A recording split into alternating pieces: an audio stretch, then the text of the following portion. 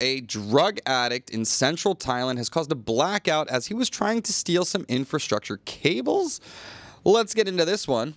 So a 35-year-old man in Udon Thani, known for his drug addiction, was detained by locals after trying to steal power cables, leading to a blackout in 4 homes. His intent was to sell the cables to fund his drug habit, fueled by his alcohol cravings.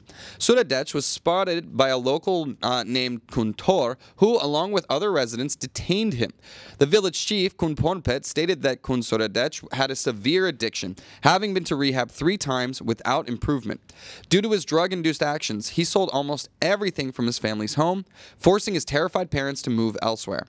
Once a motorcycle mechanic, Suradech's addiction has brought distress to his community and family, but he is now in police custody.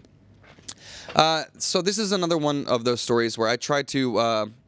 For me, this is a terrible story. Obviously, he's stealing things, but it's to fuel his drug addiction. And this is why I liked the story we did yesterday, where there's a greater emphasis of Thai policy on compassion towards people who are suffering and struggling with addiction. And in this case, a legal drug, alcohol.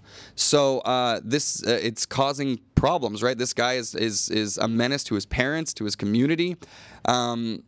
What can be done? So rehab has already been tried and failed a few more times. It's very difficult to know how to help people like this when they aren't willing to help themselves. So compassion is good, but we can't tolerate thievery either. In jail for now.